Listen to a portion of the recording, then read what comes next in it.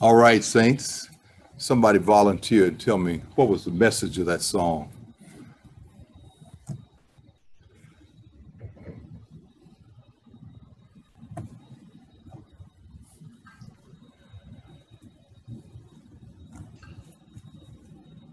Ooh. Well, I'm gonna tell you just that. All right, all right. It's like our lesson last week.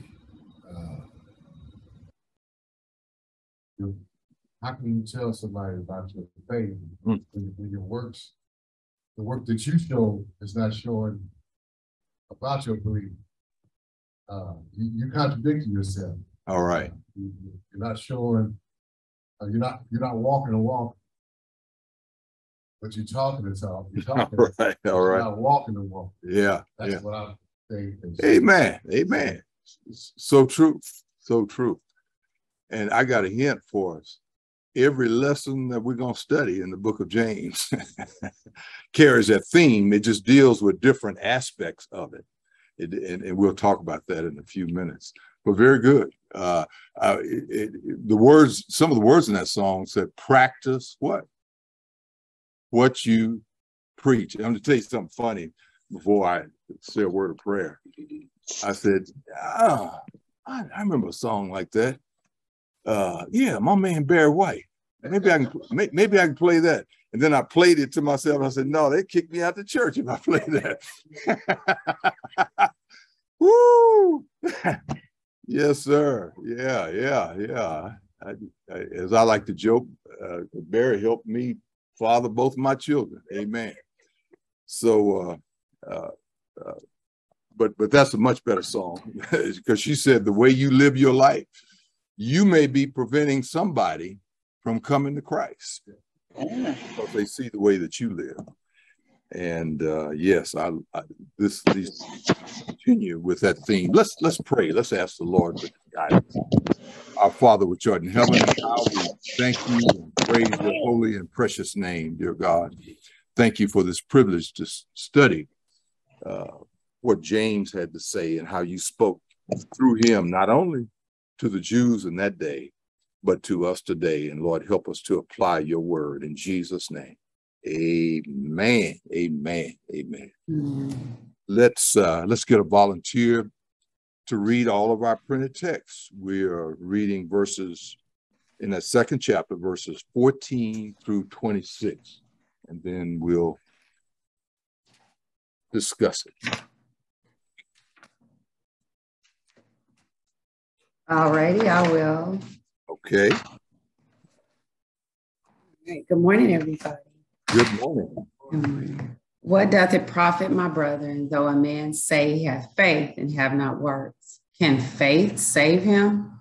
If a brother or sister be naked and destitute of daily food, and one of you say unto him, depart in peace, be ye warm and filled, notwithstanding, ye give them not those things which are needful to the body, what doth it profit? Even so faith, if it hath not works, is dead, being alone. Yea, a man may say, thou hast faith and I have works. Show me thy faith without thy works, and I will show thee my faith by my works. Thou believest that there is one God, thou doest well. The devils also believe and tremble. But wilt thou know, O vain man, that faith without works is dead? Was not Abraham our father justified by works when he had offered Isaac his son upon the altar? Seest thou how faith wrought with his works, and by works was faith made perfect? And the scripture was fulfilled, which said, Abraham believed God, and it was impacted unto him for righteousness, and he was called the friend of God. Ye see then how that by works a man is justified, and not by faith alone. Likewise also was not Rahab the harlot justified by works, when she had received the messengers and had sent them out another way? For as the body without the spirit is dead, so faith without works is dead also. Amen. Amen. Yes. Today we're going to be studying something that is a disturbing fact. And in fact, and I don't believe it applies to anyone that's tuned in today or that's here, but there would be some people that would take exception to what I am about to say. I know that there are certain theologians, and it's not what I say, it's what the Bible is clearly saying, saints, and because it's a disturbing fact to people. Because there are people who believe in God, they believe in Jesus Christ, but they don't believe to the point of salvation. That's a problem in the church today. Amen. And it's always been that problem. That's why James is writing about it. They believe the facts about God. They believe the facts about Christ, but there's no commitment when it comes to living for Christ, saints. Because someone who has the kind of faith that James is talking about, it ought to be marked by repentance in their life. No, none of us are perfect, and it won't be until we see Jesus. Amen. Mm-hmm. But there ought to be a direction in our life. So there ought to be repentance, and there ought to be a commitment to want to live for the Lord. That's why James, in this entire book, let's go back and just a quick review. He is going to be giving us different tests, or who he's writing to. He's writing to us. He's writing to the Jews in that day, and anybody else that happened to be listening that may be a part of the church, because there were, of course, Gentiles were part of the church at this time also. Because the first thing that we learned when we looked at that first chapter was what? What was the first test? What was the first test as to whether you're a true believer or not?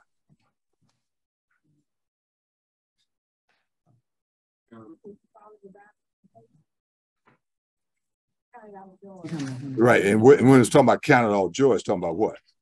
Oh, when you're in trial.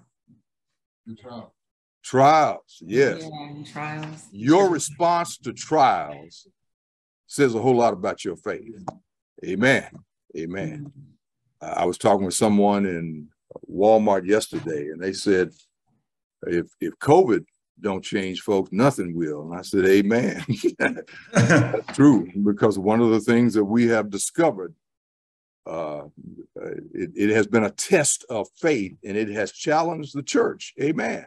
Mm-hmm. And there has been a great falling away, because some people don't deal with trials very, very well, especially if they are an unbeliever. The second thing that we learn, that's in that book, we didn't go to this. We just focused on 1 through 13. But if you look at the rest of that first chapter, it's also, there was a test of temptations, how you deal with temptations. And then finally, he said, it depends on how you respond to the word. Some people don't respond to the word. They hear it, but it goes in one ear and out the other because they never work to apply it. They abort the word rather than letting the word give birth and God work a work in their lives. Now, last week, that test was how you treat the poor and the needy. Amen. Yeah, how do you treat people? Amen. Are you just kind to that rich man and tell that poor man to just sit back there and in the corner? But today we're going to be studying another test, and it's the test of our works. The test of our works tells us something about our faith. Somebody find for me and read 2 Corinthians 13:5, and let's look at what Paul had to say to us. 2 Corinthians 13:5.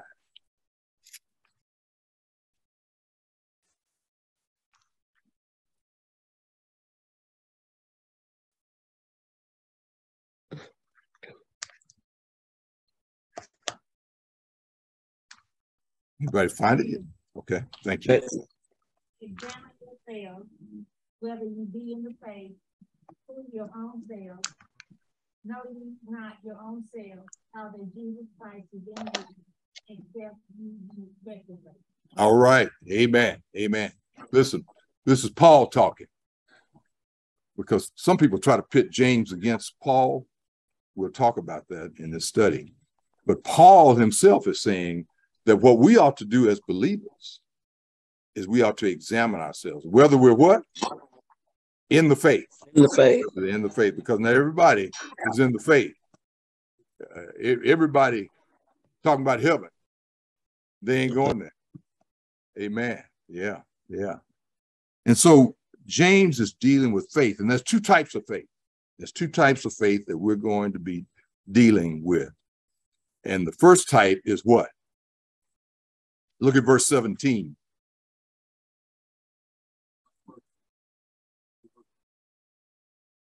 And what? Yeah. Look at how it qualifies it. Amen. It's dead faith. Now, starting with verse 14 and through verse 26, he's talking about another type of faith. What's the opposite of dead? Amen. It's a living faith. So there's everybody's got faith. They got one or the other. Their faith is either dead or it's alive. It's living. It is a living faith. And he's going to give some great examples. He's going to give 3 different examples about dead faith that we're going to look at this morning. And he's also going to give 3 examples about living faith that we can learn from. Amen. So let's dive in, because we live, and I saw this word last week at Ed and Jackie's home church there in Keller, and the pastor flashed something up there on the screen on the PowerPoint, and he said that we have moved from legalism, and legalism has been a problem in the church, and this, y'all check out this ain't a 10-cent word, this is at least a 25-cent word: antinomianism. Now let's break that down. Antinomianism. Anti means what? Against. Nomianism means law. So there are people that are against it. Hey, there are no moral standards. You can marry who you want to marry. Amen. Yeah. You can believe what you want to be. A lot of those moral laws, they don't apply. They don't apply to us any day. So we've moved too far away. And because the Lord didn't want us to be legalists, and he certainly doesn't want us to be anti-law, because Jesus said, I came not to destroy what? The law, but to fulfill it. To fulfill it. And it ought to be fulfilled in us, saints, as we live out his character. So let's look at the characteristics of a dead faith first. And what is the first characteristic of dead faith when you look at verse 14? You have faith and you have No works. works. No action. All right. Yeah. Tony Evans says that your feet ought to follow your faith. If your feet aren't following your faith, then maybe you got a dead faith. Amen. I ought to be doing something. Amen. For the Lord. Now that does not save me, and that's where the controversy comes in, and people try to pit Paul against James and show you how far back it goes. Martin Luther thought the book of James should not be in the Bible. Martin Luther started Protestantism, all right? He thought that. And he had a wrong idea, a wrong concept about what James is communicating. And really, Paul and James are in line with one another. They're in line with one another. So yes, it's you confess something that you don't live out. And he gives an example, doesn't he? And what example does he give? Somebody being naked and hungry. Homeless. All right. Poor. Yeah.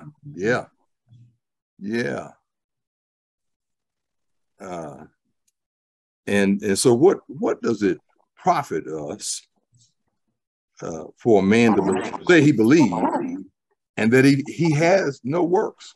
He can see a situation like that and not be moved. Let me tell you something that's sad. I'm a crier. All right. I can be watching a movie. I tell you something where I just boo-hoo. I love watching the every year the Hall of Fame speeches in the Pro Football Hall of Fame. And when they talk about their life and what they went through in order to get there and how they love their mother and father, their children, etc. You know, that just moves me, and I can't help but shed some tears. But you know what the saddest thing is? There are situations that we're around every day that we have become callous to. We've become callous, almost callous to shootings in this country. they don't even, hey, I'm gonna just turn the news off because I don't even want to hear about it. That's their problem over there. Amen. And that your faith ought to move you to want to make a difference. Amen. It ought to move you to want to make a difference. Remember, Jesus gave the parable of the soil. When he gave the parable of the soil and the good soil, what did the good soil have that's in common with this lesson that we're studying today? What did it have in common with it?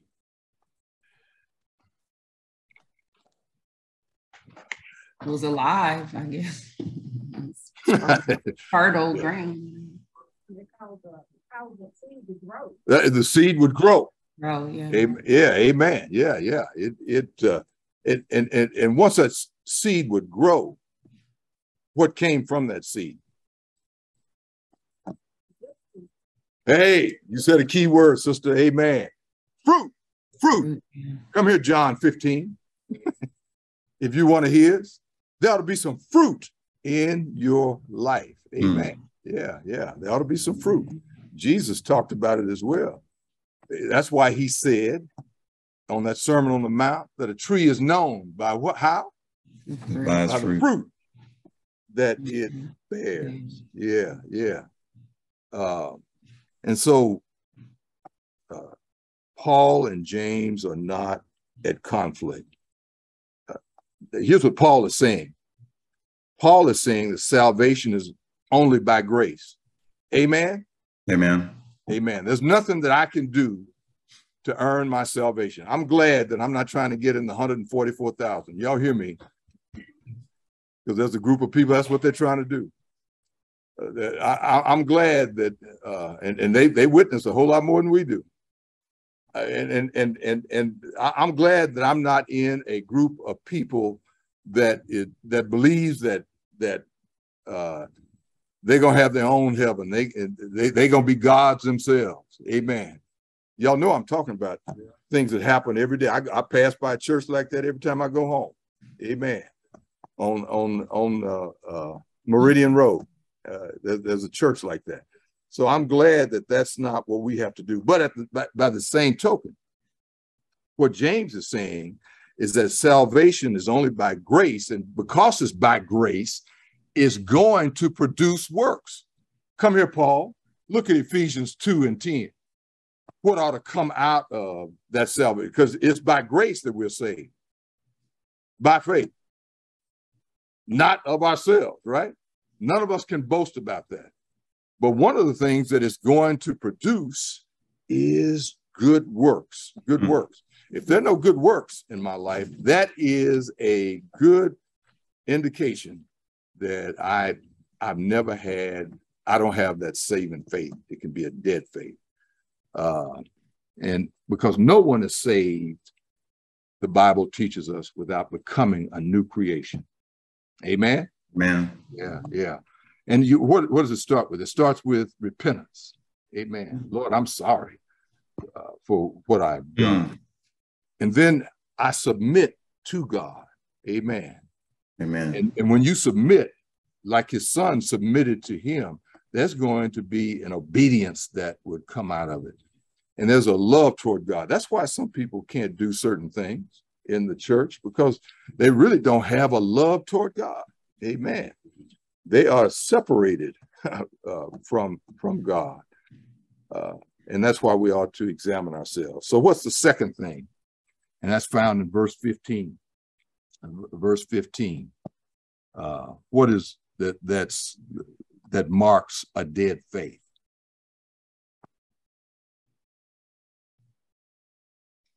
Verse 16. I know 16. Yeah, 16, where you do nothing. You're Right. Yes. apathetic. Amen. Tell them to go. Yeah. You know what somebody said the opposite of love is, and somebody, what would most of you say? No, it's not. It's apathy. Mm-hmm. I don't care. Have you ever been in love with somebody and they come up and tell you that, you know what? I don't even care about you anymore. Y'all, that hurts more than anything else in the world. You'd almost rather see them just hate you. But you don't even matter anymore. Amen. Yeah. And that's not that is a dead faith. That's why John said in 1 John 3, 17 and 18. Because, most of us are familiar with John 3 and 16, but you need to become more familiar with John 3, 16 through 18, because what John says also, he agrees with what James is saying, that if you can live like that and not care about people, you need to examine yourself whether you are in the faith or not. I told you this is a challenging lesson, and that's why it's not popular. Amen. Yeah. It's not popular. Yes, ma'am.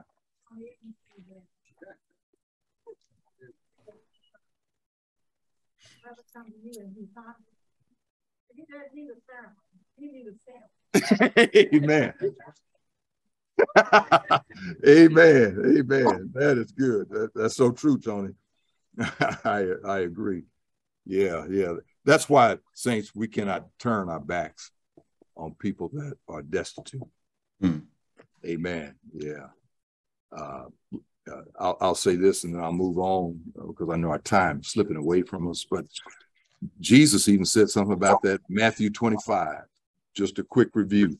He said that there are people that are going to be judged, and he's going to say, Lord, I did this. I went to church every Sunday.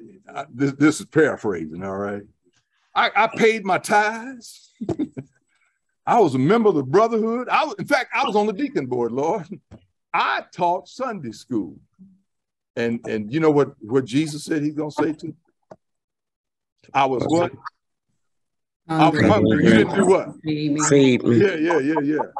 I was in jail. You didn't visit. I was sick. You did. Amen.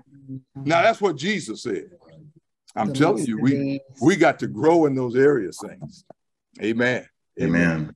Yeah, it makes a difference. It makes a difference. Let's look at the third mark of a dead faith, because it says at the end of verse 17, he calls it what it is. He calls it a dead faith. All right. In other words, it doesn't bear any fruit. And the third mark is found in verse 18, right? What's the third mark? Just tell me the illustration that's there.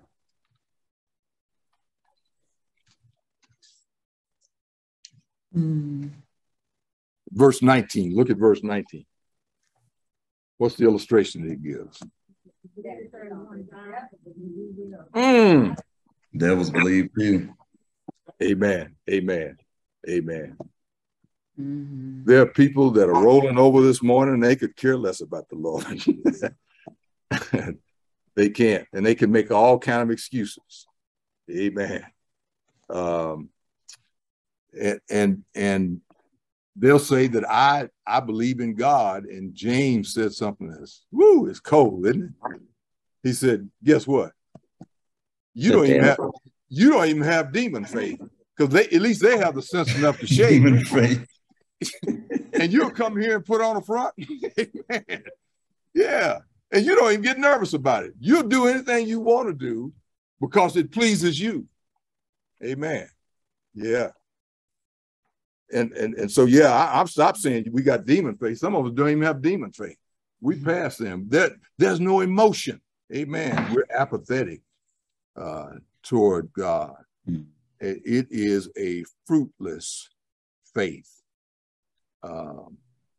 There's a quick example. You can read it for yourself sometime.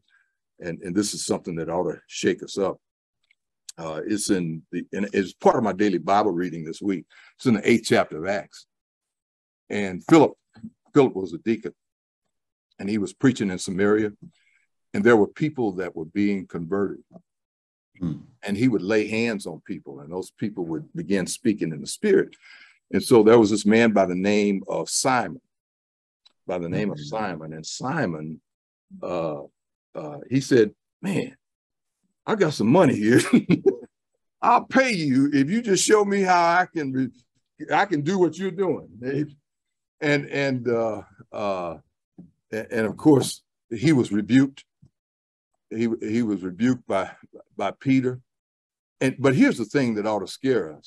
Simon had so-called repented.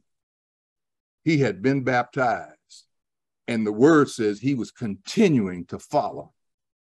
Oh man, y'all don't hear me. There are a lot of people today. They came up here, they walked up front, and they repented for a moment. Amen. And then they got in that water. Amen. And they were baptized in obedience according to God's word. And they continued to go to church, just like Simon. But you know what Peter told him is, brother, you need to repent. You know, we're going to have a revival in a couple of weeks. And saints, one thing about this lesson we're studying, see, we can grow weak in our faith as well. And Lord, help us. I'm talking to Bill right now, because we don't want to get apathetic. We don't want to get weak, but we want to be on fire for the Lord. Now let's spend the balance of our time looking at verses 21 through 26, because there's a contrast here. He's contrasting that dead faith, and he's going to start talking about a living faith. Even though he doesn't use the word living, but he gives some examples, doesn't he? Mm-hmm. Now, what's the first example that he gives to show that it's a test for us to show whether our faith is living or not? What was the first example that he gave? Abraham. Abraham. That's good. That's good. Yeah, yeah. And notice some words that he says there. He says, was not Abraham our father? Because remember the audience that he's speaking to. Yes. Because if there's anybody, even to this day, even though they're not the only ones that say this, Muslims say this as well. They say Abraham's my father. But one thing the Jews pop their collar on, peacock proud about is that Abraham's our father. Now, hey, follow James as we go through this. And they say that because racially they're related to him. And he was the standard of righteousness. That's what the Jews believe. And so we're part of Abraham, and they were proud of that. Read John 8 sometimes, and because they challenged Jesus on that. In fact, they thought Jesus was crazy because he said before Abraham was. I am. Amen. Yeah. Yeah, I know Abe, and if you knew Abe like I knew Abe, you'd follow me. Amen. Yeah. But what James goes on to say that you got the wrong thinking about Abraham. The true children of Abraham are the faithful. Faithful. Amen. Yeah. They're the ones that believe. And they believe whether they are a Jew or a Gentile, saints. It really doesn't matter. And he says some key words in verse 21. He says that they're justified by works. And what does that mean? And he's not and this is where Martin Luther had a problem with what James was writing here. And he had a major misunderstanding. Many theologians believe, and I certainly believe that to this day, because it ought to be shown up it ought to show up in our works. Because both Paul and James use this same scripture. Paul did in Romans 4, go back and read it, and James is doing it here because in James 2, and because he believed what? That Abraham's willingness to do justified him. Amen. All right. Yeah. And it's not the thing that saved him. It was God's grace that saved him. Because you go back, another thing I want you to do, make note of it. Go back and read Genesis, the 15th chapter. Amen. Because it was by God's grace that he chose Abraham, that he saved Abraham. It's by God's grace that he saves us. Amen. We don't save ourselves. But there ought to be a willingness on my part, on your part, amen, on our part as believers to do what he says in his word. Amen. Amen. Yeah. There ought to be that kind of willingness, saints. Now he gives a second example. What example does he give there?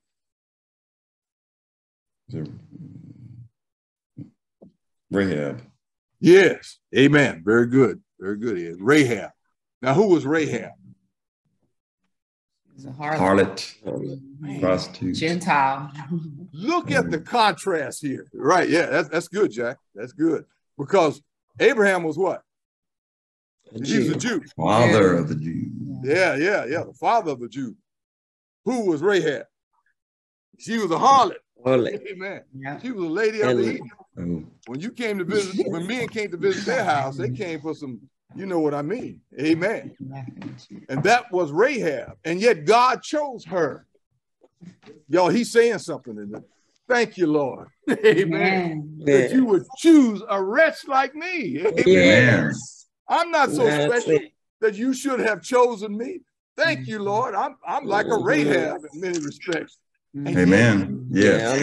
Yes. You chose me. Amen. Yeah. And Dad, praise his name. Yes, ma'am. Dad, I wanted to say too, you never understand how your act of faith, act being the operative word, can change the course of your whole entire family, of the destiny of your family. Amen. Amen. That's sure what happened. And that's so powerful to me when you think about one decision of faith can change the course of your, Yes. of your children and children's children. Absolutely. That's why you often hear the pastor say to us as men that's why it's so important to us, because most there's a high percentage. I don't remember the percentage. It's either in the 80s or the 90s that the entire family is saved if that man is saved. One of the most important ministries that we can have, Maury, I'm speaking to Maury, and Maury knows why, is to have a men's ministry, because we need to reach men for the Lord. Amen. And some of the despicable conditions that our families are in is because they have no leadership in the home from the man. Amen. Yeah, it makes a difference. And woman. Now, Abraham wasn't a perfect man. And woman. Oh yeah. Oh yeah. I'm not leaving out the women, but I know I'm with the Bible. Amen. When it says that's important. That's why he challenged Adam. And he didn't challenge Eve first. He challenged Adam. Amen. And because it makes for a much stronger home. Amen. Because what happens is faith is cooperating with works and is making things happen. And that's what Rahab did. Because she was obedient also. She was obedient in a different way. See, another difference between her and Abraham, God spoke to Abraham directly. You look at it in Genesis 15. He didn't speak to Rahab directly, did he? It was a movement in the heart. But it was through somebody else that came there that talked to her. There's some people that's going to be in church today. They're going to hear a word. There's a word that's being spoken right now. It's enough to save. Amen. Yeah. And people ought to respond to that word. She did, and she was obedient. She was obedient to them and followed their instructions. And not only was she saved, but her entire family was saved. And guess what? Both Abraham and Rahab, read Matthew 1, are in the genealogy of Jesus. Hallelujah, y'all. Amen. Amen. And moved over and had her heart made up about the religion, because she had already heard about what happened at the Red Sea. Right. And about how they had killed all of the people. Right. She did. She knew that they were going to take over the God is going to allow you to take over. Amen. Amen. That's good, Verily. Yes, Rahab had the faith, but Amen. The way she and what the scripture is saying to us, there ought to be a manifestation of my faith, just like Abraham did something. Hey, look at Abraham. We don't have time to go through it because God tested his faith. Read Genesis 22. His only begotten son. He asked him to do what? Sacrifice. You jump over and you read Hebrews 11. It says that he had the faith that God was going to resurrect him from the dead, even if he had taken his life. That's the kind of, it proved his faith. And God knew he was for real. That's why faith and works go together. Works don't save us, but it is evidence that we have had a saving experience. That's the same thing with Rahab. She believed and she acted on faith. And yes, I think about also the scripture that says that many a husband will be won over by the believing acts of their wives. Amen. Amen. Very true. Very true. So remain faithful. Paul is there. Don't kick him to the curb. That's right. Yeah. Yes. Now here's the last one. The last one that indicates a living faith. And it might be easy to miss this. And it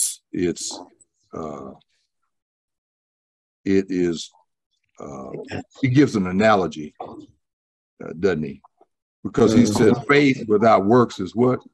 Yeah. So what is he saying to us? I mean, I just attended my aunt's funeral this week. The life had gone out of her. There was no way that she was going to get up out of that casket. He's saying that some of our faith is nothing but a corpse. Hmm. There are some dead men and women walking, coming into churches today. Amen. Yeah. Because it ought to be some evidence in you and I, if that faith is real. Otherwise, your faith is dead.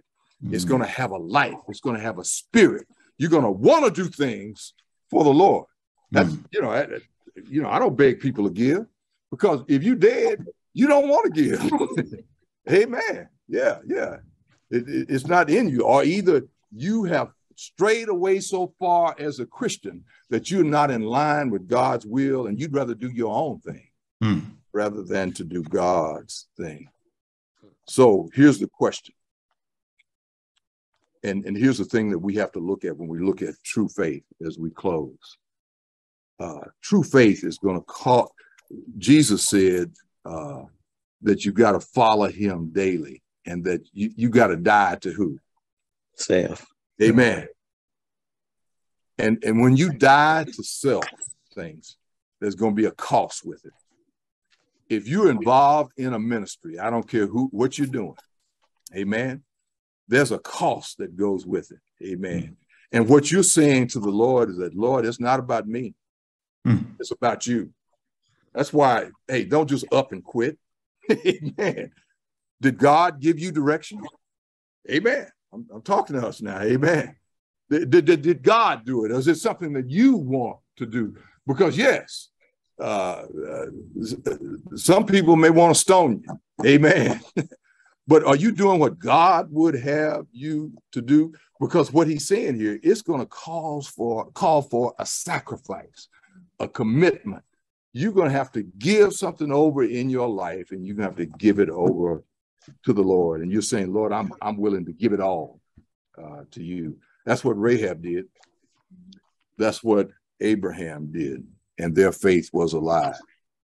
Because belief without behavior is dead. Belief without behavior is dead.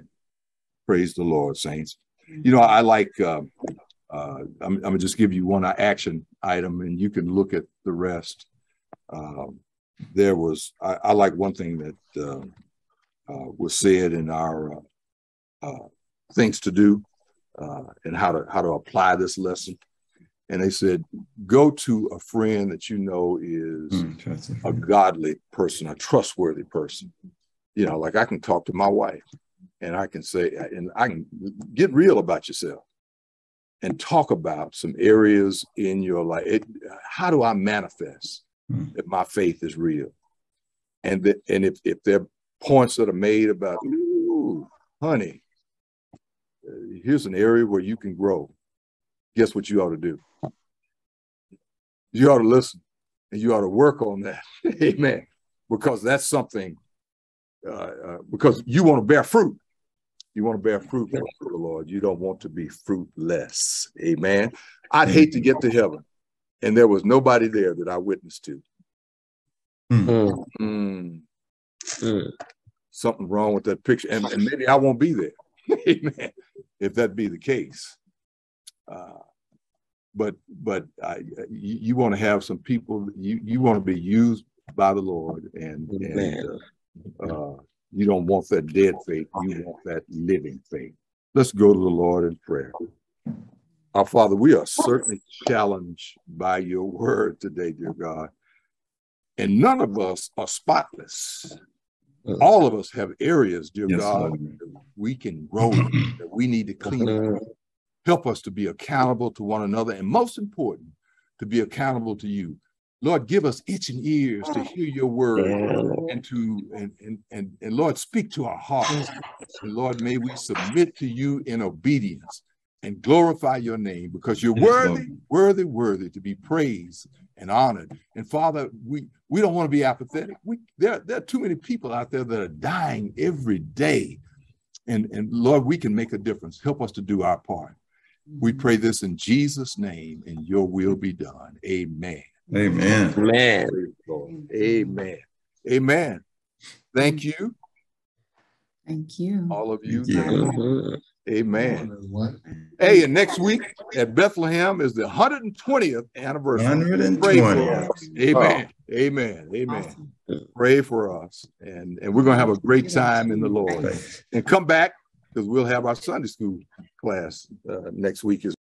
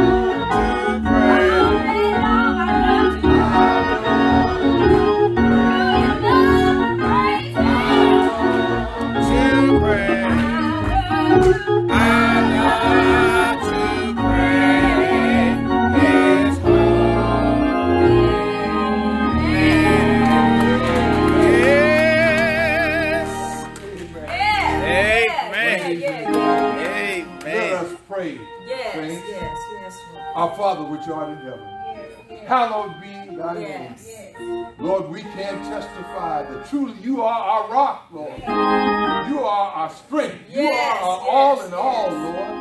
And love to praise your name. We're glad to be in the number this morning, dear God, where we can praise you. And Father, we come humbly because, Lord, we need you, dear God. Yes. Father, I ask that you would forgive me of my sin. Yes, I come with repentance, Heavenly Father, and I come, Lord, with a heart that is committed to do your will, Lord. Yes, Lord. Strengthen each of us, Lord, where we're weak and where we're torn down, dear God. And use us, Lord, that we might bring glory to your name is our prayer. Now, Father, we want to thank you. There's so much to be thankful for. Thank you for health and strength, dear God. Thank you for the freedom to worship. Thank you for saving our souls. Lord, you've taken care of so many of my loved ones, many that traveled thousands of miles this past week, Lord. Yes. Bless them to come and to go. Yes, Things Lord. were well at their home. Yes, It's you, dear God. We know that every good and Father. perfect blessing comes from you. Yes, We thank you, Lord, that you have blessed us. There's not as many of us here as there used to be, dear God, but Heavenly Father, there's still a passion. There's a love for you, dear God. Yes, Lord. Lord, Jesus' we want to name, continue Father. in your name, dear God. Yes, Lord. And Father, thank you for 120 years. that you have Yes, blessed us. Lord. Thank you, Heavenly Father, that one day somebody spoke into my life, Heavenly Father, and told me about Jesus. Yes, They Lord. were a part of this church family. But Father, we know we can't let that die with them. We must continue. Help us, dear God, to be bold witnesses for you. Father, bless the pastor as he speaks the word Yes, this morning. Lord. I pray for Jesus' people that are name, sick and unable to be here. Yes, I Lord. spoke to some this week, Heavenly Father, and some just aren't physically able. But Lord, I know you are with Lord. them. Jesus' And I pray name. your blessings on them, dear God. Yes, And I pray for those that have backslidden. Yes, and have Father. rejected you, Heavenly Father, and have no Yes. desire to be here. Yes, But Father. Lord, we're here that we might receive your word at the spiritual hospital. Because we don't want to be the same when we leave here, dear God. Yes. We want your will to be done is always our prayer. So, Father, we just look forward to what you're going to do. Yes, Father. And it's in the name of Jesus we pray, and may his will be done. Amen. Amen. A familiar passage of scripture. You may know it by heart. Turn to it. It is Psalm 1. Amen. Psalm 1. We'll read all 6 of those verses. Psalm 1. Psalm 1. Blessed is the man that walketh not in the counsel of the ungodly, nor standeth in the way of sinners, nor sitteth in the seat of the scornful. It's in the law of the Lord, and his law meditate day and night. And he shall be like a tree planted by the rivers of water, that bringeth forth his fruit in his season. His leaf also shall not wither, and whatsoever he doeth shall prosper. Darling, Not so. For like the shadow which the wind driveth away. Therefore, the ungodly shall not stand in the judgment, nor sinners in the congregation of the righteous. Together, for the Lord knoweth the way of the righteous, righteous, but the way of the ungodly shall perish. Amen. Praise the Lord.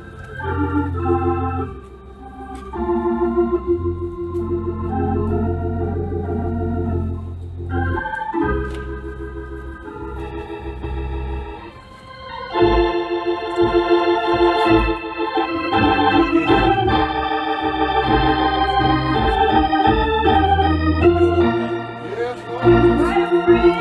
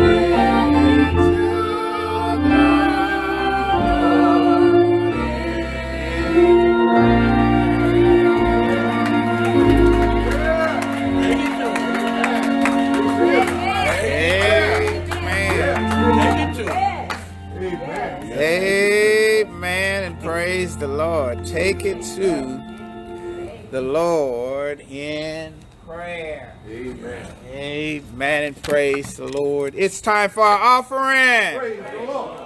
Oh, that sounds good. It's time for our offering. Praise the Lord. Our giving determines what? Our giving. Amen. And want to remind you of the special offering next Sunday. 120 years we will be celebrating. If you are able, we want you to give $1 per year. Amen. And praise the Lord. And also we're going to try to get back on track with our building fund. I believe we wanted to have $1 per day as a part of our building fund. Amen. Amen. Amen and praise the Lord.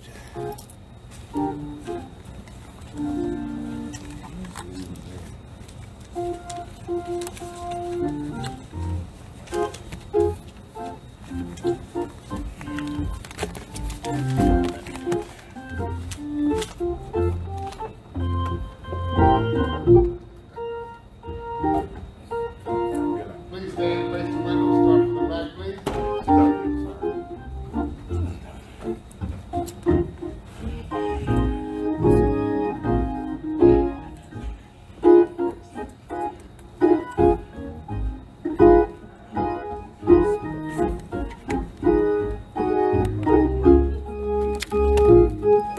Mic test, mic test, mic test.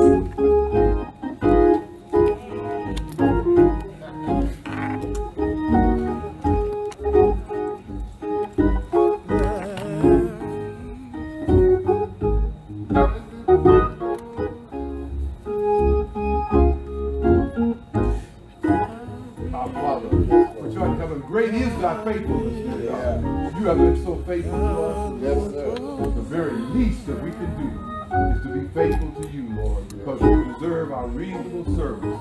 Bless this offering, we pray in Jesus' name. Amen.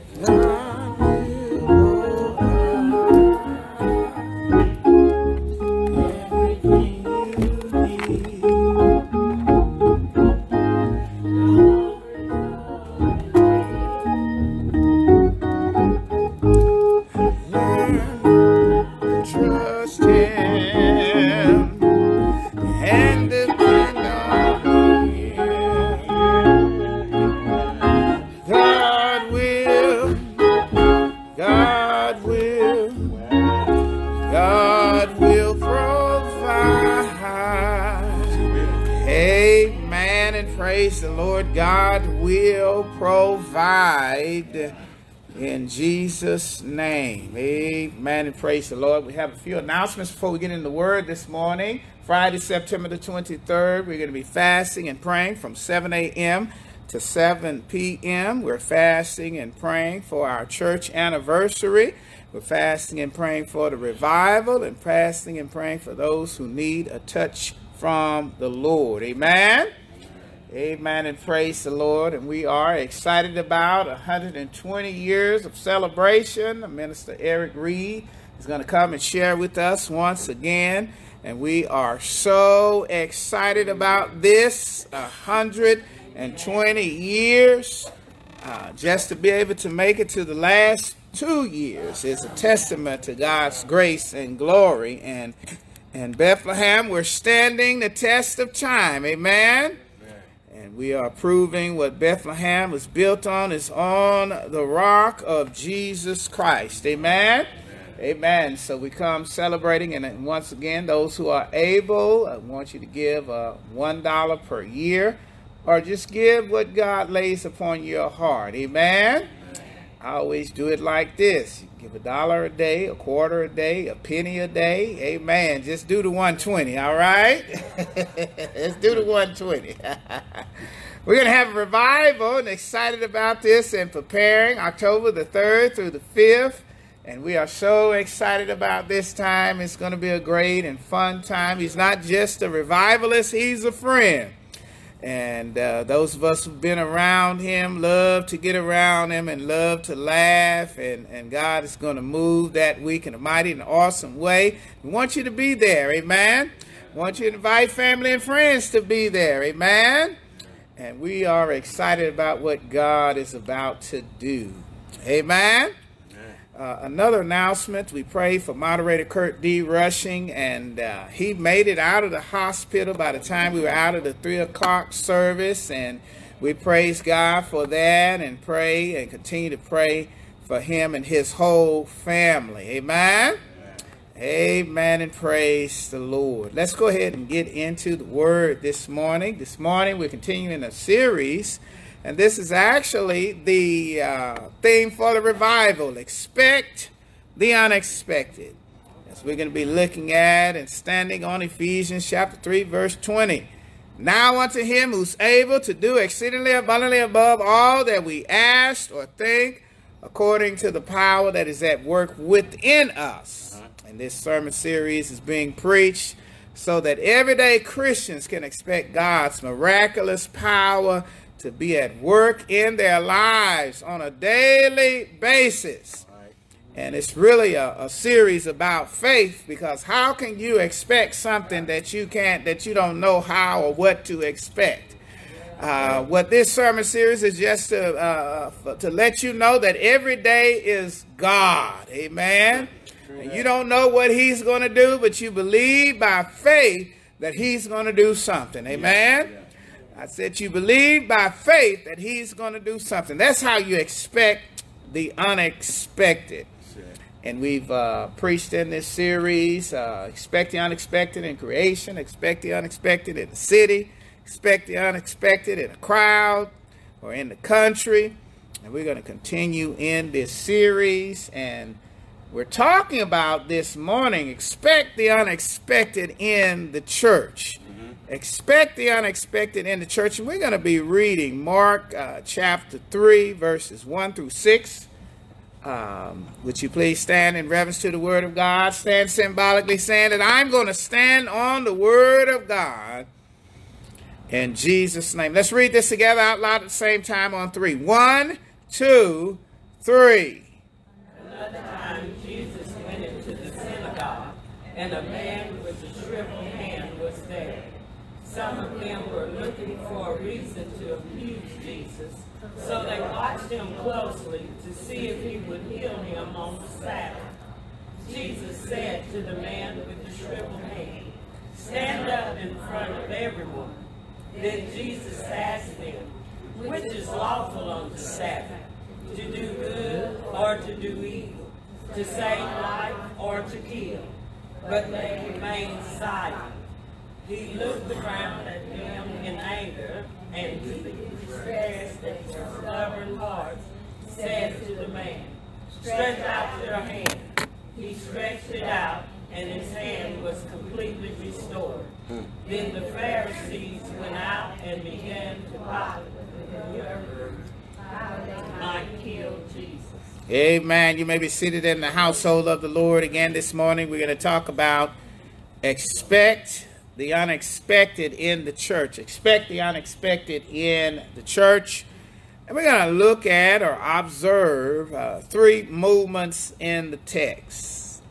We're going to look at or observe that Jesus went to church. We're going to look at and see what Jesus did with the cripple. And we're going to look at and see how Jesus was the cure. Jesus went to church. We're going to look at Jesus, how he handled the cripple, and we're going to see how Jesus provided a cure. And we want Christians to know this morning that God has the power to display his power in the church. Let me say it again. Right. God has the power to display his power in the church. We're going to look at this brief video, and then we'll get into the word.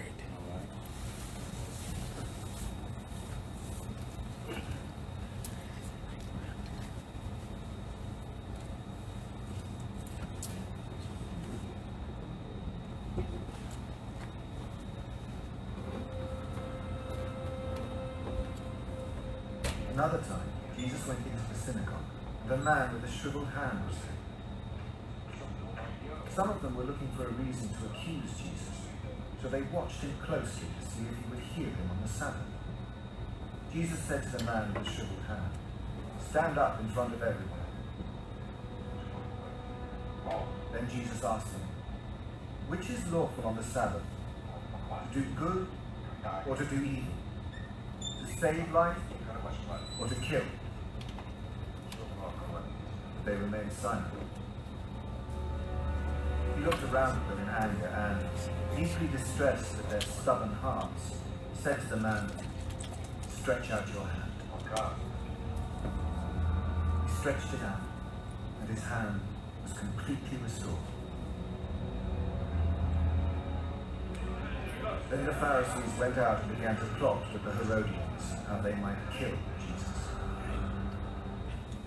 Amen. And praise the Lord. Amen and praise the Lord. Talking about this morning, expect the unexpected in the church. And we've been looking at the maps ever since Loyalty Month. And we try to place Jesus on the map before we start the message. And Jesus is up here in Galilee. He's up here in Galilee. My little pointer is not pointing, but hopefully you can see that. And he's at a place right near the Sea of Galilee called Capernaum. Capernaum. Uh-oh. I messed up. So I guess we'll move on. He's at a place in Capernaum. And Capernaum is, we learned a few months ago, was where Jesus moved to after he left Nazareth. Right. As you remember, in Nazareth, he couldn't do miracles in Nazareth because the people didn't believe. Unbelief. You know, it's hard to pastor kinfolk. Uh-oh. And I think, Reverend, here, I've heard so many testimonies about how hard for him to pastor his kinfolk. Yeah. So Jesus couldn't pastor his kinfolk, so he moved from Nazareth, and you can see it down there, kind of in the middle there. He moved from Nazareth all the way over to Capernaum up there. And it was there where his ministry took off. Right. It was there where many, many miracles happened. Mm-hmm.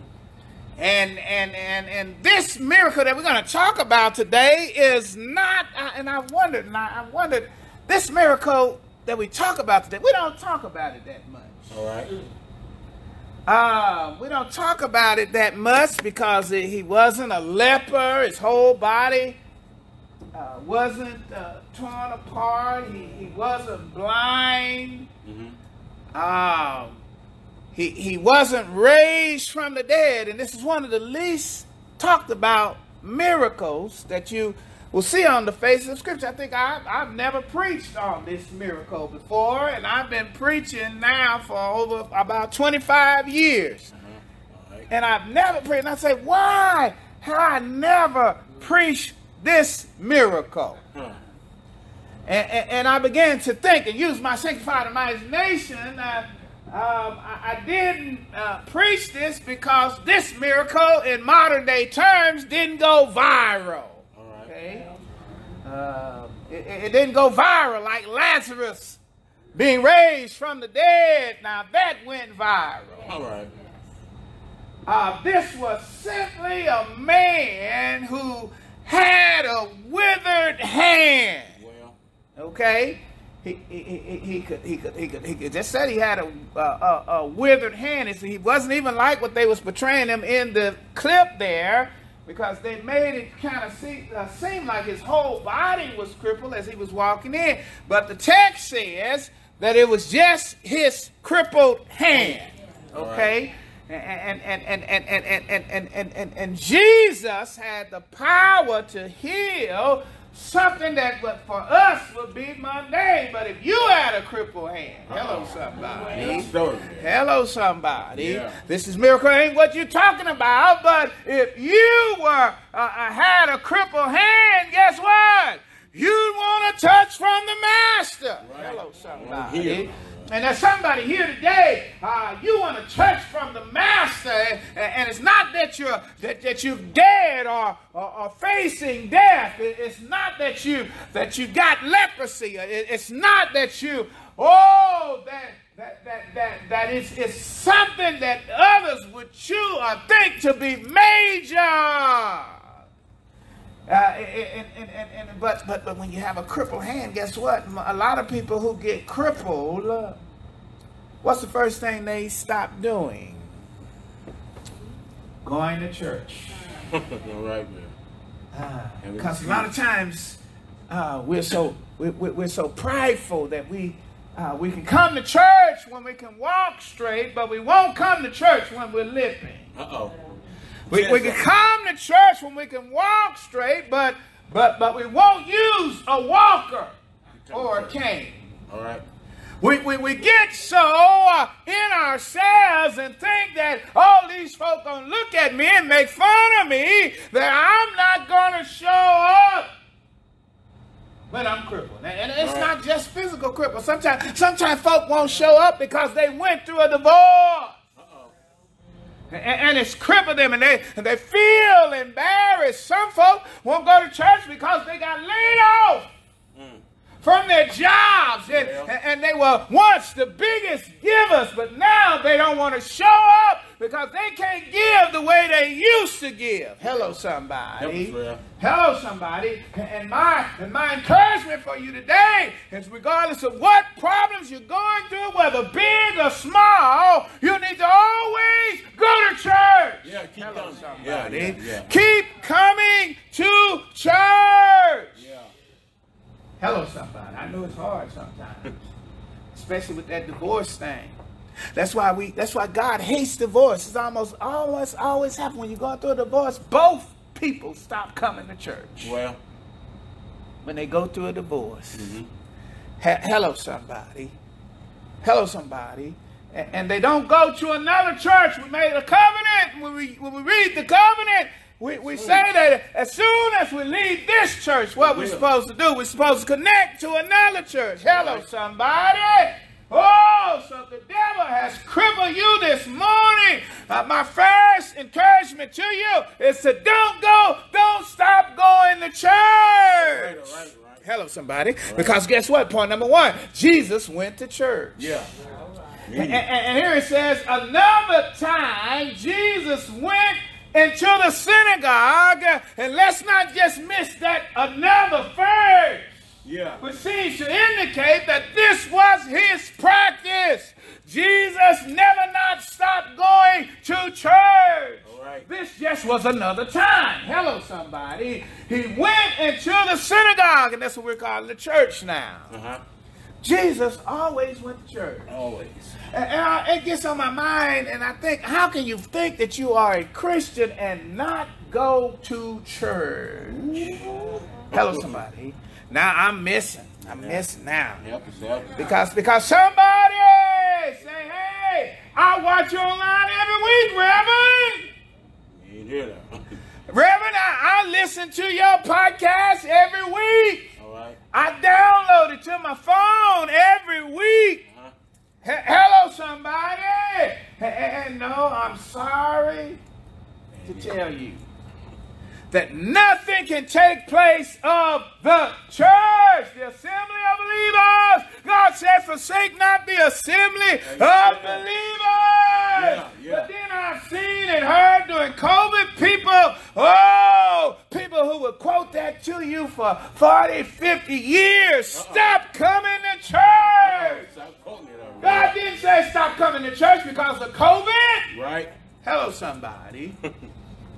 Hello, somebody. Now, I can understand, you may have had a problem with the government of things that, they may have closed us down but hello, we've been open. Hello, somebody. We've been open. Hello, somebody. As a matter of fact, we never closed. Hello, somebody. Hello, somebody. Good point, man. Hello. Jesus went to church, then how much more so should we go to church? Mike. We go to church. Jesus went to church. Another thing we saw is that some folk who were going to Sunday school didn't believe what was being taught in Sunday school. Because we as Christians are taught to be absent from the body is to be present with the Lord. Right. And many folk didn't want to come to church because they didn't want to die. Well, hello, somebody. you live they didn't want to die. Wait a minute. Christians are afraid to die. Uh-oh. Woo! Hello, somebody. Don't you know? Well, like I always say, give my testimony. I ain't afraid to die, but I'm concerned about how God's going to put me through. I want to die on my bed, Reverend. Yes, I don't want to struggle now. I'm already struggling now. I don't want to get sick and carry disease for years and die. I done struggled enough. Hello, somebody. Yeah. Now, saying that, as Christians, we shouldn't be afraid to die. We shouldn't allow anything to come up against God's word. If Jesus went to church, guess what? How much more so should we want to go to church? Help somebody. Now, I understand you might have some issues at the church that you're at. You know, I understand that you may have gone too far, as far as you can go with the church, and you want to go to another church. Well. But in your looking for another church, don't you be out of church for 2 or 3, 4, 5 years. Hello, somebody. Hello, somebody. I still ain't bound to church yet, Reverend. You ain't visited the 40 churches that are in Paul's Valley or more. Hello, somebody. Hello, somebody. Christians must go to church. A few years ago, I probably wouldn't even preach this point. Hello, somebody. Mark chapter 1:21 says, and Jesus said to his companions, and his companions went where? To Capernaum. And right away, where did Jesus go? To the synagogue. Right away. He didn't have to slack it and take him 2 years, 2 months to go to the synagogue. He said when he got there, he went right away. Didn't have to think about it. Hello, somebody. I didn't have to think about it. Oh, he was just being about it. Hello, Are you that kind of Christian today? Uh-oh. Can you on Sunday morning go to church right away? All right. And make it to Sunday school? You say, oh, Reverend, you're really messing now. So go right away. Hello, somebody. Oh, and if you go on Zoom, don't come in the middle of the class on Zoom. After 20 minutes of the study, you need to be there early. Hello, somebody. Right away. And then when Zoom in, come on to the church right away. Say, preacher, you're meddling on this simple point. But Jesus went to church, and he went to church right away. He got there on time. On time, meddling forever. Hello, somebody. Not in time. And even I mess up some, most Sundays I'm just in Sunday school in time. I need to learn to get early. Hello, somebody. Hello, somebody. Should be a priority. What time do you go to the game? Uh-oh. Early. Hello, somebody. What time you go to the game? So most folks show up. They might be out there before that. They might be what's that called? 2 hours before the game, tailgating. Hello, somebody. Hello, somebody. Can we begin to tailgate on a Sunday morning? Hello, somebody.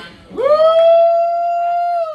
You say you're meddling, preacher. We need a tailgate. Hello, somebody. Tailgate. And you bring some food downstairs. We got a membership hall. Come on. Come on. You bring the food and tailgate. Say, woo! I can't wait till the Lord begin to work down there. Oh, it's Sunday school. I studied my lesson all week long, and God has a word He's already given, but He's going to give me a little more. I can't wait. Hello, somebody. Tailgate. I can't wait till Sunday service. Oh! Hello, you know why a lot of people go to they go to the games early? You know why? You have good seats, yeah, that could be. But if you got good seats, you don't even have to go ahead, Ellis. You gonna be on the 50-yard line. They go to socialize, you know, right? Right. And let me tell you the number one reason I think, I hadn't just not watched any studies, but I think the number one reason why they go to church early is because they have a winning team. All right. All right. Well, so true. Getting ready. They have a winning team. And folk, act like when they come to church, they're not a part of a winning team. And folk can think that since it's not as many people who are here before, they're not a part of a winning team. And I said, when the church was full, and I say it now, that our God is on the throne, and God don't need a crowd to show up. Yeah. Numbers don't matter, man. Yes, sir. Numbers don't matter. God moving in the country. Hello, somebody. God moving in exclusive places. Yeah. If you're part of a winning team, you want to be there. Yeah. All the time. All the time. Hello, somebody. I still look forward to coming to church. I just love it. I love it. Yeah. Hello, somebody. Amen. So much so, I'm not even looking for those. Some fans, they have, some teams, they have fans that put bags over their head. Right. That's the kind of Christians we have. Hello, somebody. They stop showing up because they got the bags on their head. They think they're part of a losing team. Our God is worthy to be praised. Our God is seated on the throne. Regardless of how many folk are seated in here. He's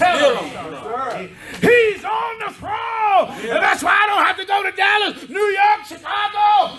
Looking for a move from the Lord. I come here today looking for a move from the Lord. Yeah, he's right there too, Will. Because to tell the truth, all of us are crippled in some kind of way. Yeah. Yes, sir. Tight but right. We all have stuff that maybe other folk don't see or we can hide. And we all have something that we may be able to hide. We all are crippled like that in some kind of way. And I need a touch from the Lord. On a weekly basis, in the place that he says I should be to worship his holy name. I need to show up even when I'm crippled. I need to show up even when life, for me, has begun to cripple. That Greek word for there can also, it means to be crippled or dried up. What in your life has dried up? Since 2020. What in your life has dried up? It could be the church. It could be your work. It could be your family. It could what has dried up. But I here to tell you that regardless of what is dried up or how crippled you are, you better show up to the church looking for a move from the Lord. Even if it don't have to be one of those great miraculous moves. Lord, you've been provided, but in this area I'm broke. Lord, I need a touch from you. This is not something that's going to go viral, but I need you to move on my behalf. Lord, this is something little, but I need you to move on my behalf. And you show up to church. Hello, somebody. Yes, Lord. Show up to church. Jesus went to church. Yeah, he did. Amen. How you figure? And he went right away. Hello, somebody. Hello, somebody. Didn't hesitate. Right.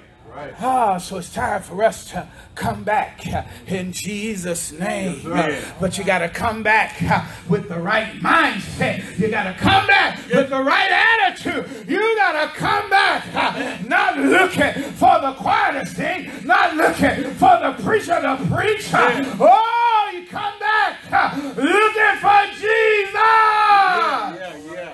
Hello, somebody. Jesus, it has been my dream for folk to show up here, not because of Pastor Eton, but for folk to show up here and look in the pulpit trying to find Jesus. talk about him so much, and he's so alive that they show up thinking they're going to be able to see him in the flesh. Well. Woo! Yeah. Jesus went to church.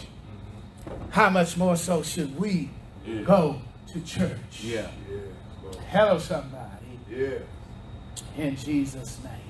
Talking about expect the unexpected in the church. And the unique thing about the church that I see sometimes in the text is they don't expect a move from God in the church. All right. Well, all right. Or they don't have enough faith for Jesus to work in the church. All right. Hello, somebody. Yeah. They just having church. They just having Bible study. They just having Sunday school. But they're not really looking for Jesus to do anything. Well, make a move already. Hello, somebody. They're not looking for him to heal anything. They just come to church. Right. Hello, somebody. And one of the greatest things, I preach about this all the time. I say I don't preach about this enough, the withered hand, but the paralyzed man. Yeah. Y'all remember the paralyzed man who had 4 friends? Yeah. And the church was full of folk. Yeah. Who's in the house for that? Full of folk. Yeah. Who's in there? It was packed. They had an overflow. Yeah. Hello, somebody. And so much so that this man who was crippled, paralyzed, couldn't get in. All right. He had good friends who was willing to bring him to church because they believed God could work and God could move. Oh, but when they ran into the crowd, and I always say God ain't impressed with a crowd. If God was impressed with a crowd, the temple in Jerusalem would still be here today. All right. Hello, somebody. You know how many times that temple got destroyed? And they had a crowd. They said there was a multi-million-dollar industry, the temple. Hello, somebody, because, you know, they had to buy the lambs and all of that. A multi-million-dollar industry. And God destroyed it. Hello, somebody. Yeah. He destroyed it because he'd rather have a remnant who believes. Hello, somebody. A remnant who believes. And folks showing up to church, and it was evident during COVID because you would have thought that if I wanted to be healed, don't shut down the church, Governor. Hello, somebody. That's a healing place. It's supposed to be a healing place. My house should be called a house of prayer. Did we need prayer? Yeah. Amen. Hello, somebody. I said that one place I wouldn't have closed down, Mr. Governor. Was the church. Hello, somebody. That's just me. Hell, that's what I believe. All right. But if you don't believe, you just think this is a super spreader event. You better close these doors down. That's just what I believe. These 4 friends who had a cripple, all the way crippled. Didn't allow the crowd to stop them. They went to the rooftop. And what did they do? They did that, what I call that George Clinton theology. They tore the roof off. And set their friends down. And that text began, and it said that Jesus had the power to heal them. That was before the cripple came.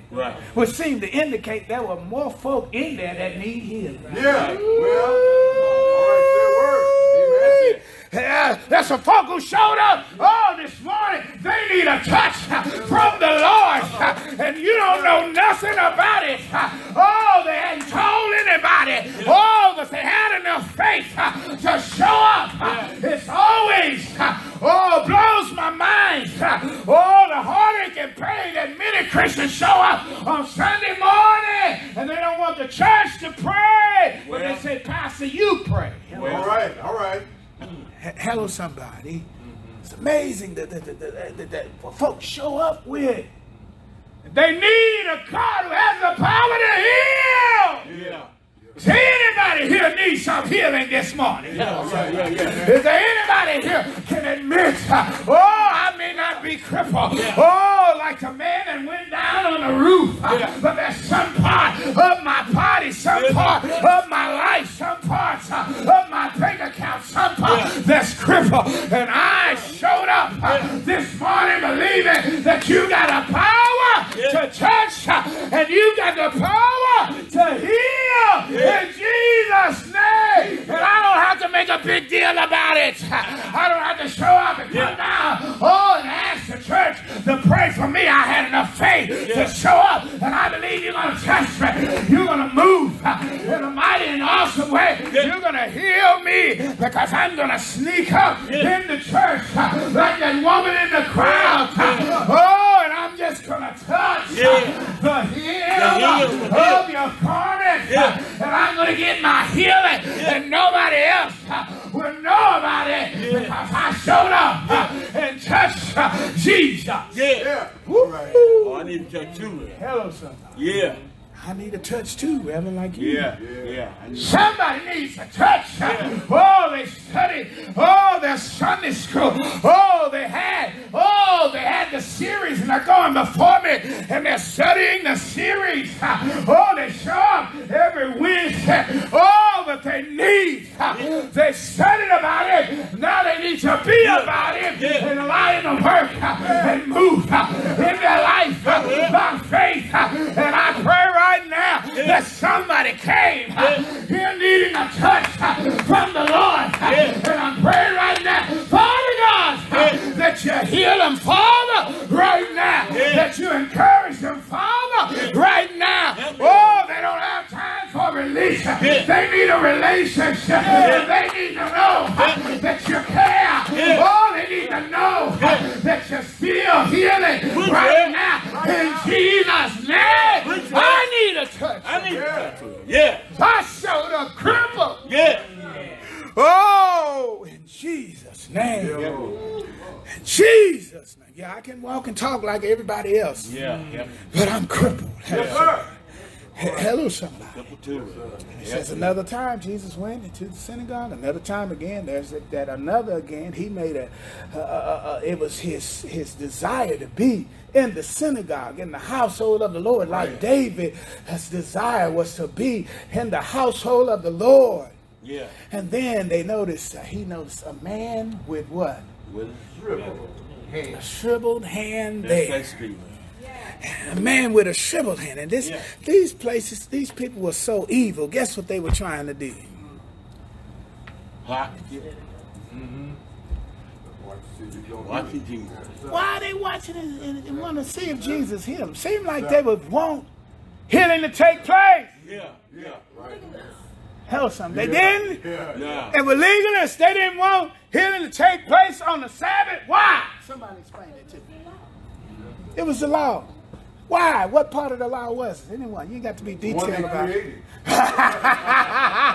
It was one they created. And guess what? It was work. They're supposed to work on the Sabbath. That make no sense. Anyway, any day I want God to work. It's on a Sunday. Hello, somebody. I need him to work all throughout the week. I'm busy. I'm running, doing all this other stuff. Oh, and I got to take care of that work at work. Oh, and I got to take off. I got a time off. And I made it to the house. Any day I want God to work. Should be the Sabbath or now the Sunday. Right. Hello, so they make nobody's good sense.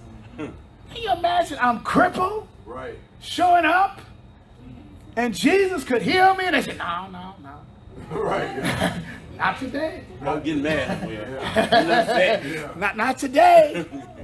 The church is closed on healing. It's open on everything else, but closed on healing. Don't want you to get better. Never want God to be closed. Hello, somebody. Right. Hello, somebody. Especially when it comes to man. Yeah. Where you make up this stuff? Right. That's it. And I can really mellow this morning, but I think I'm running out of time. Oh, man, I am out of time. All right. There's some things that we make up. Yeah, And we put Treated like it's holy. Yeah, well. Hello, somebody. And for years, we had to be G'd up to show up to church. Well. Where did that come from? Made up. Where did that come from? Made it up. Say, giving God your best. Oh, you G'd up and you're showing up to church and you don't even tithe? You giving God your best? Hell, some of the biggest robbers in the church are those who cheat. I hate to mail it myself. But what you don't know about me is I used to go G'd up everywhere, okay? But I'm mailing myself too. I'm the biggest robbers. That's what the Bible says. Right. We talked about last week in that wonderful Sunday school that was taught last week. We want to put these folk up, rich. Oh, they rich. Let's put them in the VIP. Right. Come on up forward. They the one robbing you blind. Yeah. Sitting on the front row. Robbing you blind. 1% of the world owns most of the wealth in the world today. 1%. How is that? Wow. Because they ain't giving nothing away. They want more, yeah. Don't have to pay taxes. Say the man, one rich man, was in a lower tax bracket than the secretary that was working for him. Hello, somebody. Why you want to put these kind of people up? Right. Hello, somebody. Why you don't want God to work and move? How is it that you're so legalistic? Well. Hello, I'm so glad Jesus wasn't legalistic. Amen. Hello, somebody. Amen. Is anybody else here glad that Jesus wasn't Yes, legalistic? Yeah. I'm so glad that God would work and move regardless of people and tradition. Right. Amen. In Jesus' name, I have to go on down and talk about the cure before I leave today. All right. Yes, sir. The cure, the cure. Yeah, yeah, yeah. What does the Bible say that Jesus did? Right. First of all, Jesus was angry. Not too many times in the Bible where it says Jesus was angry, but a lot of time it had to do with that temple that they worshiped. That's right. And the rules that they made up to worship at the temple. And Jesus was angry here. He was angry because he was deeply distressed at their what? Stubborn hearts. No belief. Hello, somebody. Didn't have a belief. All of them needing healing. But one man showed up to church. Yeah. Who was willing to admit that he was crippled. Who was willing to admit that he was not perfect. Who was willing just showing up. Who wasn't too prideful not to man. I tell you that some folks stopped coming to church. Because they had a stroke. And they made it through the stroke. But they don't walk right no more. And they don't talk right no more. And they're embarrassed to show up at the church. Some folk were crippled. Because they were the biggest givers in the church and got laid off and can't give like they used to give. So they stopped showing up because they embarrassed. Why you got to be embarrassed? You were faithful. In the stuff that God called you to do. How you think that God is disappointed at you because you're moving in a different season. You done put in your years. You can coast. Hello, somebody. You can coast. You did the right thing most of your life and the situation changed, which God was in it, then you don't have to be depressed. Just give what you can give and let God take care of the rest. In Jesus' name. That's why I said this 120. It ain't got to be $1. For every year. It can be a quarter for every year. It can be a penny for every year. We're celebrating 120. It can be 120 dimes. Because that's the God that I serve. He will bless you. For your sincerity of heart. It's not how much you give, but that you're willing to give. In Jesus' name. In Jesus. Told the man, stretch out your hands. And he stretched it out. And the man's hand was completely restored. here this morning that needs to be completely healed, completely restored. Oh, you've been half sick. Oh, you can't get over COVID. Oh, you got over COVID, but they say there's some stuff that lingers. They say the cough will linger. They say the lack of taste will linger. You've been healed, but stuff is lingering. Oh, Lord, touch my body. I want you to rebuke even the leak, even the little cripple that's in my life. I need you to touch and move right now in Jesus' name. Restore me, Lord, completely. In Jesus' name, restore me, Lord, completely. In Jesus' name. Jesus' name. I need to be completely restored. In Jesus' name. Luke tells us Jesus did. Different vantage point. After looking around at them, I don't even want to call them a name, them bad boogers. He said to the man, stretch out your hands. Stretch it out. And guess what? Why did he get healed? Because he obeyed. Because what? Hello, somebody. Yes, You're preaching my sermon. Because of what? He obeyed. Because he obeyed. If Jesus tell you to stretch out, you better go and you better stretch out in Jesus' name. If he tell you to stretch out over the offering, you better stretch out in Jesus' name. Oh, one woman who wrote the book Bamboozled by Jesus talked about a time that she had to choose between paying her rent and paying her tithes. She said she chose to pay her tithes. Hello, somebody.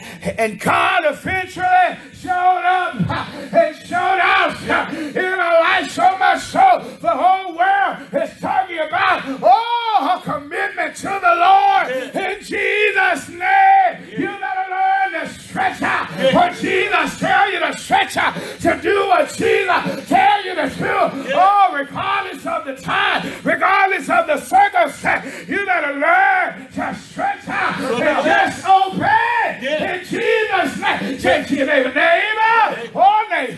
you better obey. You better obey. And stretch out in Jesus' name. I was out of time a long time ago. I'm going to close right now. All right. Amen. Praise the Lord.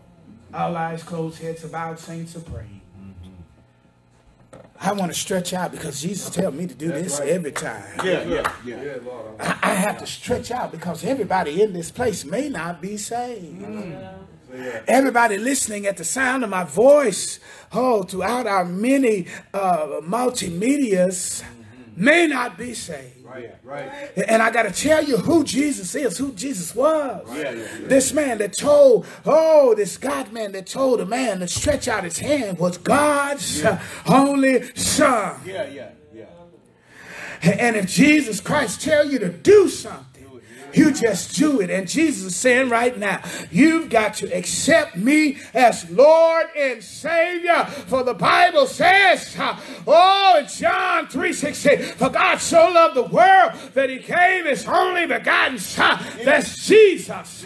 The Jesus we're talking about in the text, that whosoever believes in him, that's how you stretch out. You've got to believe in him. You got to believe in the Lord Jesus Christ, and you shall be saved. Shall not perish. Because there is a hell. We don't talk about it too much. There is punishment. Hell, eternal punishment. And to escape it, you've got to give your life to Jesus Christ. In Jesus' name. All eyes closed, heads bowed. Are you willing to stretch out this morning? If you're willing to stretch out and give your life to Jesus Christ, I want you to slip out of your seat right now. Don't be embarrassed. Like some folk who come to church crippled, they be embarrassed and don't want to come. Don't be embarrassed. Come on right now in Jesus' name. Is there one? Now I know in days like the days we're living in, most of us may be saved or are saved. But just in case, Remember, I'm not talking about church membership. I'm not talking about baptism. That's right. Because some folk got baptized when they were young, but they didn't get saved. All right. Amen. Happy flood. Amen. Some folk joined the church, but they didn't get saved. No. Yeah. Amen. So is there one today? Believe in the Lord Jesus Christ and you shall be saved. And you don't have to do it right now. Maybe sometime alone in your private closet or go to a private place. Pray this simple prayer. Dear Lord Jesus, I believe that you are the Son of God. I believe you died for my sins and was buried and raised again on the third day, so that today I may be saved. And you pray that prayer in Jesus' name. If you sincerely believe, then you are saved. The next step you have to do, you don't have to come down publicly here, but your first real public profession of your faith is baptism. So that's why you can't just be out there. So I'm talking about Christians that don't come to church. You just can't be out there on your own. You need to be in the house to be baptized. Is there one today? Is there one? Don't be afraid. Is there one?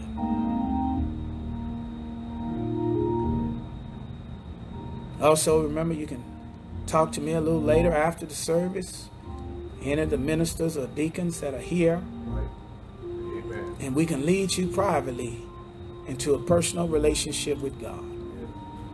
In Jesus' name. Amen. And praise the Lord. One final announcement.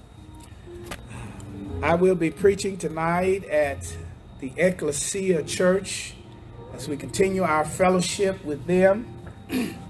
And Ecclesia is going to cancel their services next week, and they're going to be with us in the service next week. So we're excited about our fellowship, and if the Holy Spirit leads you to come and be a part of that tonight, it'd be wonderful to see your face. I mean, they just love them some Bethlehem. Y'all like their big brothers. They just love you, love to see you. Amen. Amen. Amen. So we'd love to see you tonight. Amen. Would you please stand?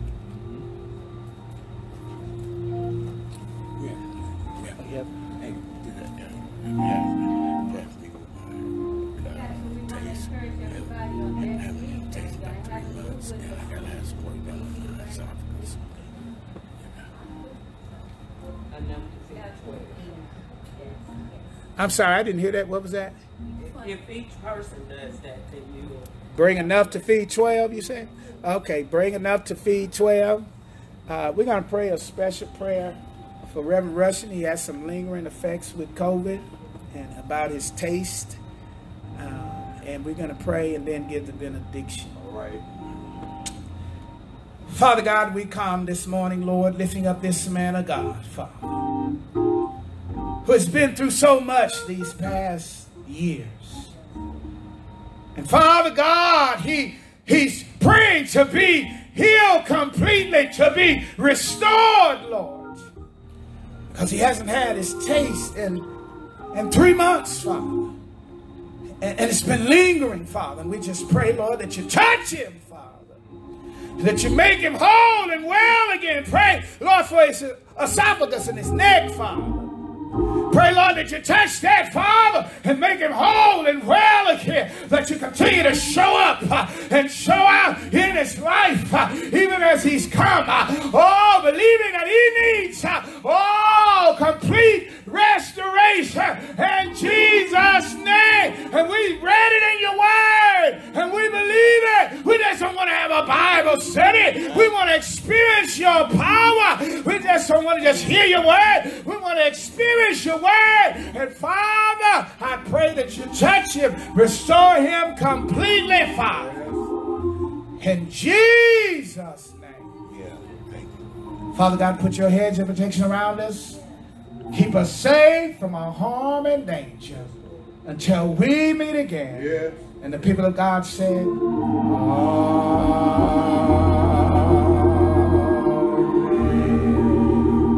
Amen. Praise the Lord. You're dismissed.